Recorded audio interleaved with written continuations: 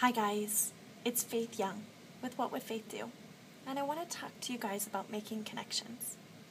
I find right now we are in the highest technology stage of the world. What that means is there is more desire for high touch than ever in the entire history of the world. What that means is a phone call, personal touch, even an actual hug or a handwritten note. People are craving it and desiring it, and we need to be the gift that people are seeking. So, what I've discovered is, for example, on Facebook, you might get 100 posts wishing you happy birthday on your birthday, and only 5% of the world actually call to wish you happy birthday. That means 100 posts and maybe 5 or 6 phone calls.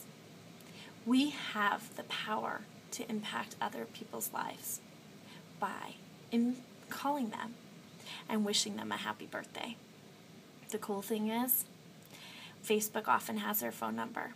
So, do your part and make an impact on people's lives by calling someone and wishing them happy birthday.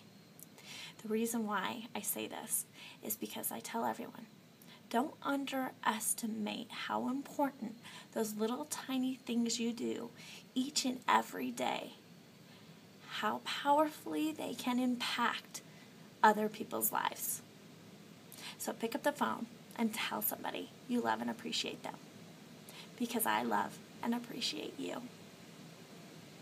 Have a fantastic day.